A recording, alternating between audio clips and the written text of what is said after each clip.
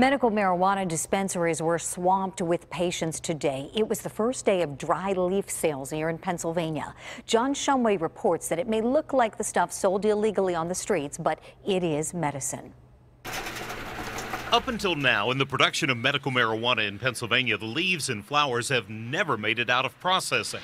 But today, they bloomed in full retail glory. And everyone's coming in is buying flower. I've tried the dry leaf, the bud, before, and it's actually better than the live resin. Nothing has ever helped me like this. But with the oils and extracts, it can be expensive relief. But it can vary anywhere between, I would say, a couple $100s a week to a couple $100s a month. Enter the biggest attraction of the flowers. It's a lot cheaper. Patients were lined up outside the dispensaries when the doors opened. Pricing on the flower is a lot better, and I think it's a nice price point for everybody. You could buy it in smaller forms, so it didn't have to spend a lot of money. The less processing means that dry leaf and flower also has more of its natural benefits to the user. So from a medical standpoint, the flower, whole flower itself, dry leaf, is actually more beneficial to the body. Why did you want the flower?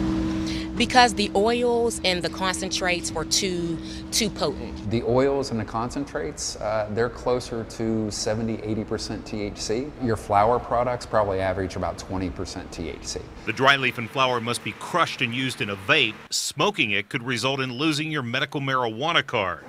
Most of these folks believe this is just the latest step towards recreational marijuana in Pennsylvania. It's just a flower, you know, God put it here. We'll get it sooner or later, it'll be legal. Trent Hartley believes it will come once New Jersey goes legal, perhaps next year. And Harrisburg sees mountains of tax dollars leaving the state out of Philly. They could literally take a drive across a bridge. Unlike when the dispensaries first opened and there were shortages, the suppliers tell us there is plenty of medical marijuana in Pennsylvania now. In fact, Salivo is looking to open up another facility in the Butler area. CY Plus is looking at Indiana, PA. In Squirrel Hill, John Shumway, KDKA-TV News.